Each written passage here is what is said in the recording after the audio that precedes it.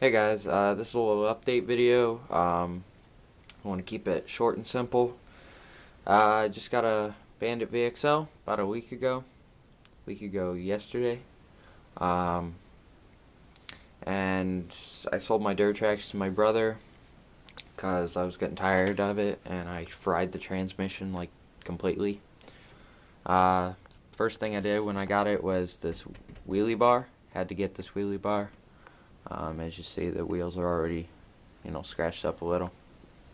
I got a stainless steel screw set yesterday, as you see.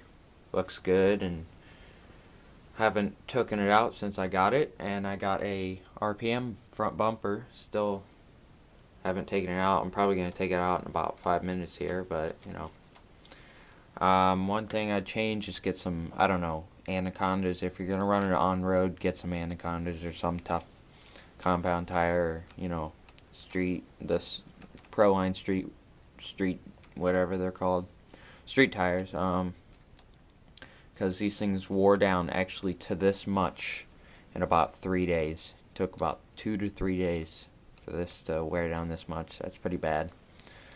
I'd get big bores in the rear probably. Front ones are fine. The rear ones, I've had bent shafts already. I bent one and the other one's mildly bent.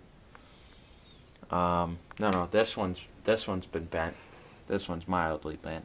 I don't know if you can see it, but I can. One thing I do about this rear body part right here is the little metal poles that are right here that hold it on. Get rid of them. I just pulled them out and they came out pretty easy. And I just kind of modded it up on there, and that just sits right on there. When you flip, it just bends down a little. Doesn't even hurt it. And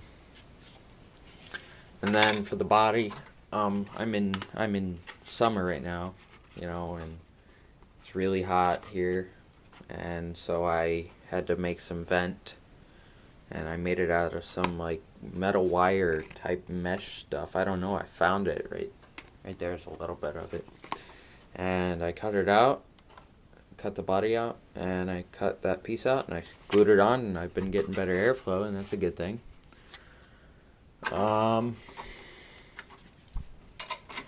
motor gets really hot, so you're probably going to need a heat sink too. I'd go check out that one guy, darkeclipticheart or something. I don't know how to say it. I think that's how you say it. He shows all kinds of mods for these cars and how to do it. And I've got a heat sink right here. See, it came off my old Exceed from a couple years ago and sold that. I'm just gonna have to cut it. I don't know how. Go check out that guy's videos. I'll probably have a link in the description. The stock 7-cell battery is really good. I compare it to 2-cell lipos. I was running a 2-cell lipo. That was the first thing I ran in it. And then I ran the 7-cell, and the 7-cell was actually no difference. But that's about it, guys. Yeah,